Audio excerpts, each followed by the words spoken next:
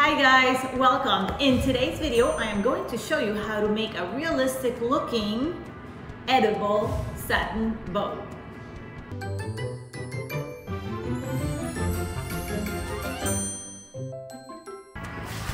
Okay, to make this pink ballerina bow, I will get some pink fondant and I will add a good amount of gum text so that it retains its shape. The thing about the pink fondant is that when you use it as gum paste and you let it dry for a few days, it tends to lose the intensity of the color. So I always go a few shades darker than what I want it to end up as, so that when it loses the color, it's not too light.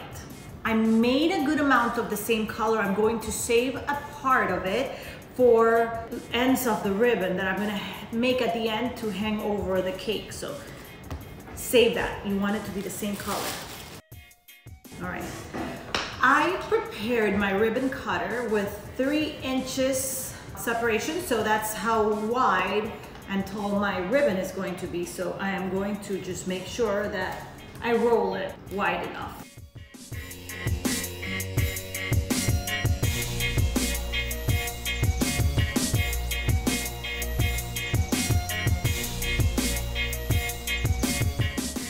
All right, the thing about this is that you want to work fast. I have a piece of toilet paper roll and I am going to use that to shape my ribbon around it. So I also have my gum here, my glue ready, and I will also use that.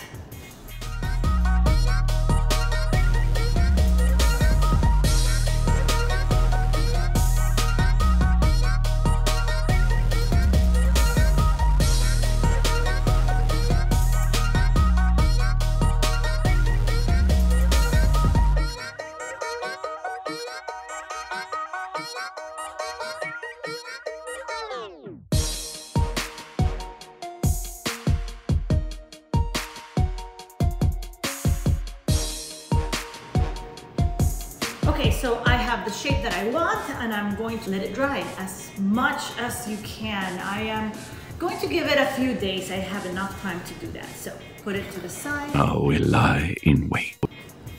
Okay, so my bow I'm gonna start over. Take 2. My bow has had enough time to dry, so it's pretty hard now. So now I'm going to make the ends of the ribbon, and for that, I taped a piece of styrofoam because this cake is going to be really tall. So I am going to make the bow, the other pieces of ribbon hang like this and let them dry. Normally, if I wasn't painting this bow with a satin sheen, I would just do this on the cake. But because I want to airbrush it, if I do it on the cake, then it would be a lot of work to cover the actual cake so I don't get the whole thing shimmery. So that's why I did this, and I am going to let it dry. I'm going to paint it, and then I'm going whole day before I put it on the actual cake. This is it. I'm gonna roll it out, same thickness. I have my ribbon cutter, and I am going to show you how to make it look really pretty.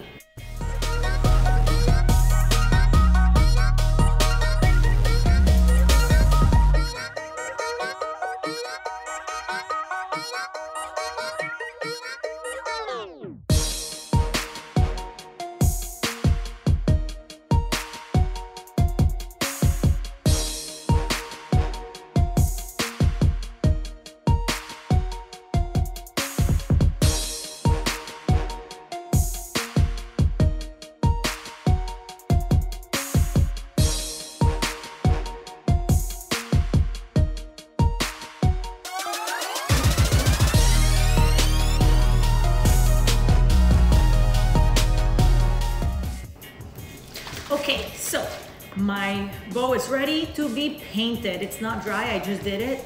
I mean, the bottom part is not dry, the top is. If not, it wouldn't be holding its shape. And now I am going to paint it and let it dry. And after that, I am going to add a little pink pearl sheen. I'm gonna paint it all over it. So, but that I will do when it's dry. So here it is, let's airbrush.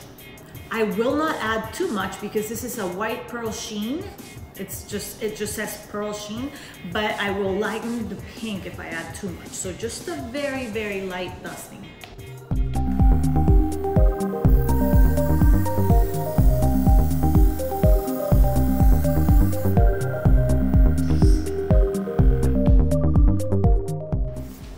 That's it. Now it dries, then I dust, and then it's ready to be put on a cake. Okay, I have here pink pearl, big brush. This is already dry enough.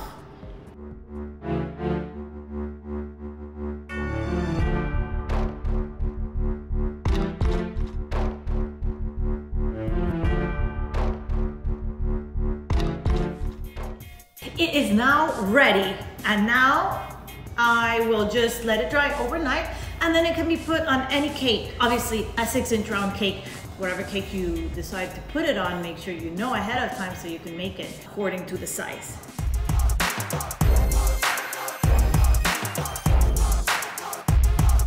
This is the next step. The bow has been drying for a few days, so now I was able to glue it onto the cake with some royal icing, and that's it. That's how easy it is to make an edible, realistic looking satin bow. An edible, realistic, a satin, edible, realistic looking bow. I don't know. It's great. It looks like it's made out of ribbon, out of satin ribbon, not out of fondant, but that's it. So I hope you guys give it a try. I hope you guys liked it. Please don't forget to hit the thumbs up if you like my video. Don't forget to subscribe to my channel and stay tuned. In the next video, I am going to show you how to make the butterflies so that we continue putting together the big, tall, fancy cake. Bye.